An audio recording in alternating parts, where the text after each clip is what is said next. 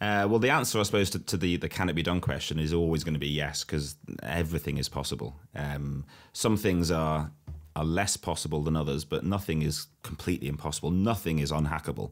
Right. There are systems, and there are levels and methods of encryption that a little while ago would have taken longer than the age of the universe for the world's best computers to crack, and then fast forward 5 years and they'll do it in a few seconds type thing. I might be slightly exaggerating there, but it's that sort of, nothing is unhackable, especially when you start talking about quantum computers and the way they work, because they're fundamentally different from the computers we've had since, the birth of, what was the computer called, Baby? It was in Manchester somewhere, wasn't it? The birth of modern computing. I'm afraid.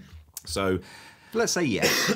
Everything, it could potentially be hacked. So, I mean, you see in films and stuff, don't you, where people go and stand in the middle of a field on a windy day, and that's the only place they know they can definitely go where they won't be listened to. So it depends on your level of paranoia, and maybe if you're running for high office, it'd be prudent to be a bit more paranoid. I think it's very unlikely that if a nation state or someone wanted to hack into the private everyday goings on of a political candidate, they probably wouldn't do it through their Amazon Alexa. Right. But maybe they would.